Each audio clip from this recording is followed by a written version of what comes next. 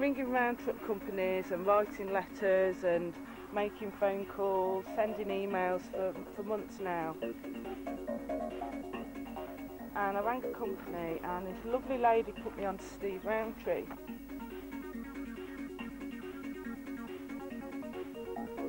Today I'm going to go over and tell them exactly what I want.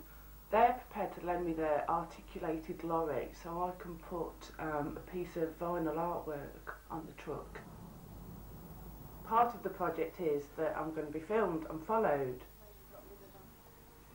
Saturday morning, guys have been here since about 6:30. Some of them do a few deliveries today, but most of them give their trucks a good old clean and get themselves ready for Monday. So they go and chill out over the weekend. Don't blame them. They work long hours, these guys do. Early mornings, late nights. What do you drive? The black one? Oh, you got the sexy one. So what I think I'm going to do now is get a few of my vinyl bits of artwork out and show the guys. To design the artwork, I'm going to follow them around and just get to know the guys and get to know where they're at and start to develop a relationship with them, which hopefully the artwork will come out of that.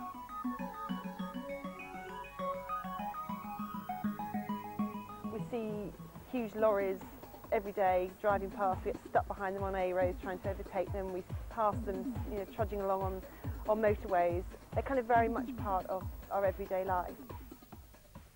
For Alisha to have chosen that as her medium, as it were, I think it's really quite interesting and will be quite fascinating to a lot of people how she's worked with that as a kind of raw material. What I'm trying to do with the side of the truck is something that you don't really see at all, and I'm developing a line drawing made from reflective materials, class 2, reflective class 2, and it's used in road signs and safety signs.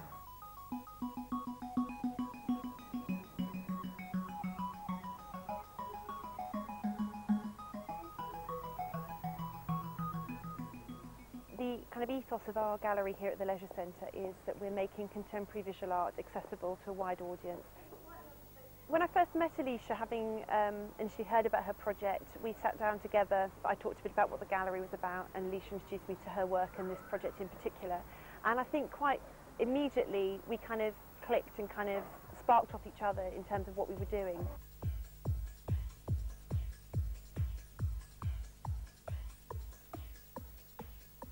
Initially I wanted a hard-sided vehicle, but part of me does actually prefer these curtains. I think it links with my textile background and the fact that I've always painted or applied stuff to moving fabric.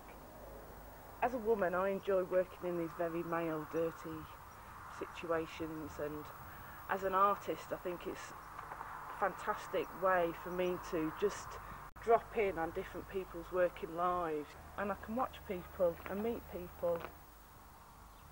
Do you got any paintings up on your wall at home? Yeah, lorries. Fantastic! Fantastic! I really like all the bolts and the mechanics and the tyres and the exhausts and the dirt and the shapes.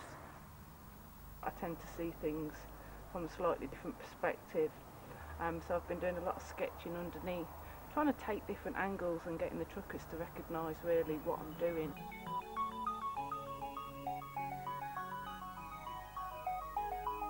I've also been photographing the whole truck, trying to give some scale and some sort of massiveness to the size of these things.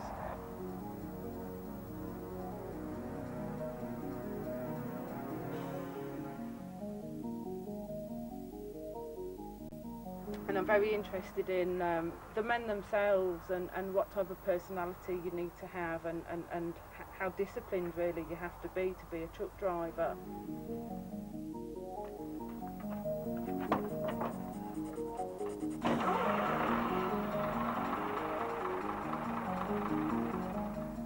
When you sit inside them, they're beautiful and quiet and comfortable, and they feel really luxurious, quite safe. The way that the drivers manoeuvre them is just so skillful, yet so delicate. And it's that delicate against the massiveness and the weight and the intimidation of the lorries that I'm trying to cross and bring into the artwork.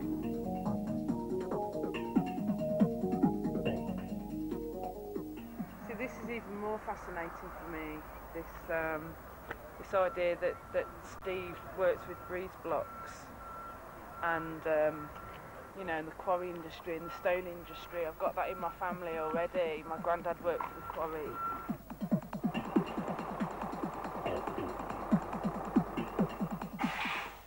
Some trucks bear no image, and I'm quite interested in using this as what's generally termed as an advertisement space, as a space for a piece of artwork. So it's public art, it's out there and it's moving and it's meeting people.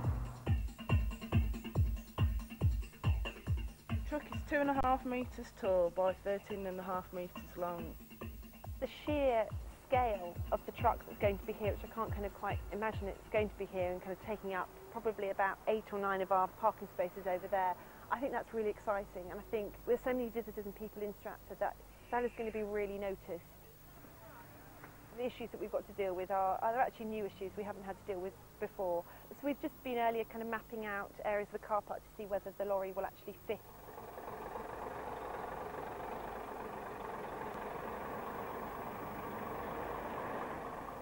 It's going to be a line drawing.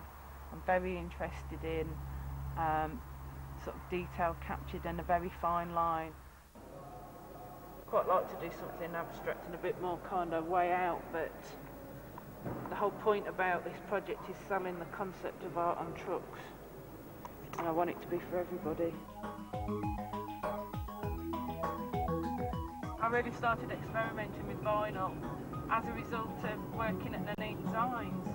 6 years down the line, they continue to support me, you know, as an artist. This is the plotting machine, and my drawing from the computer is fed into this machine. So this machine will draw my drawing, same scale as the truck. So what we're going to be doing now is I'm finding a local school or sports hall or gym to lay the curtains out for 2 weeks to apply the artwork.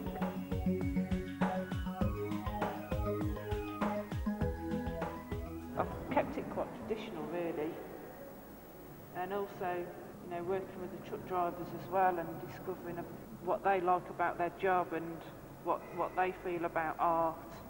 This word landscape cropped up. You know, the landscapes of the rural areas where they travel and work.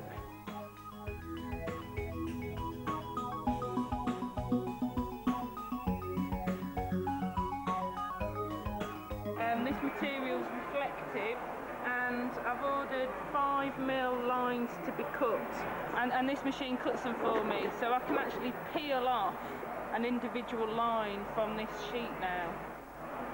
Because I haven't done a project that's this complicated just using line, it's very difficult to estimate how much I'm going to need, but it's such expensive material that, you know, I can't afford to make a mistake with it, so we're just taking it quite tentatively this first couple of days.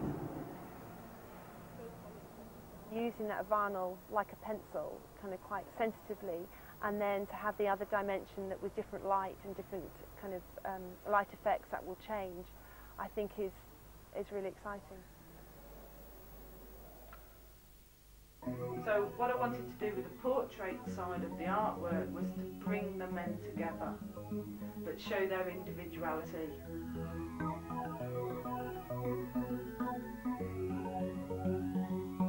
So it's trying to couple the driver's personalities and their skills as a driver and the discipline they need to do this job, along with what makes up a truck and how that all works together.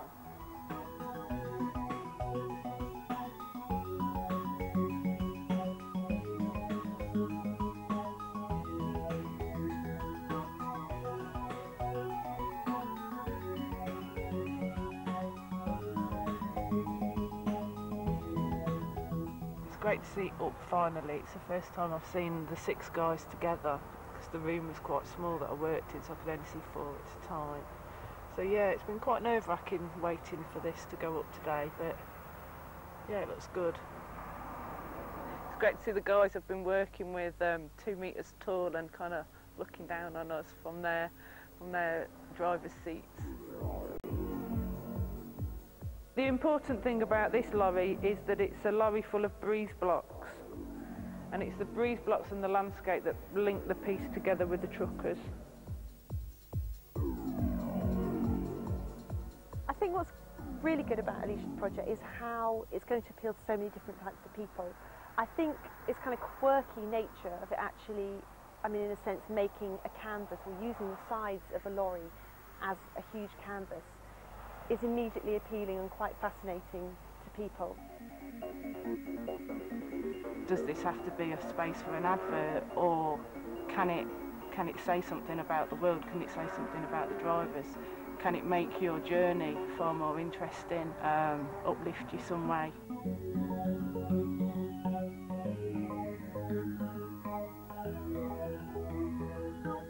I didn't know what to expect, really. It was quite an eye-opener, I must admit, when I saw it when it was in the yard. You know, even though we all look like we should be on wanted posters, I suppose, but I don't know, you know. Have you seen these men? But yes, very good indeed. Yeah, it's good, superb, absolutely excellent. Spot on, really, isn't it? It's brilliant to actually see all the art here and to see how she actually created it.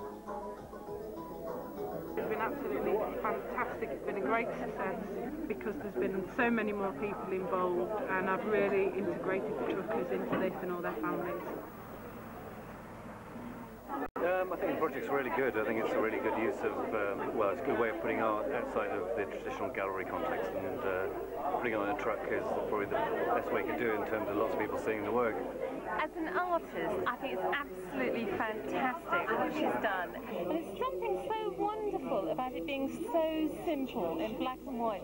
And it looks as if she's just stood there and done the drawing straight on it, and that's what's so vibrant about it. Really impressed with that. You know, it's a lot better than I thought it would be. And I mean, I hope to see loads more of it all over the place, all over the motorways. Great thing about having trucks out on the roads is that people don't even have to go to an art gallery to experience art. They're going to come upon it by chance.